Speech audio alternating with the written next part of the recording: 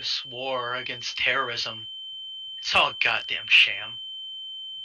The men I've lost, the things I've seen, it's sickening to think someone just gets away with all of it.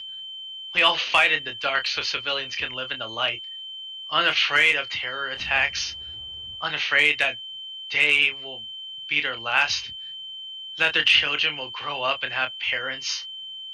It's everything I believe in. And here it all hangs by a thread, a knife slowly cutting through that thread, threatening to change our worldview as we know it.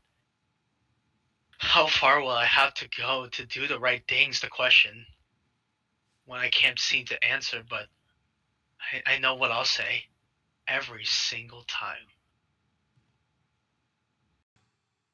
time. Sir, who the hell are you talking to? Huh? Nothing. Actually, get the fuck out of here. Actually, no, get out, get out. All right, don't need to tell me twice.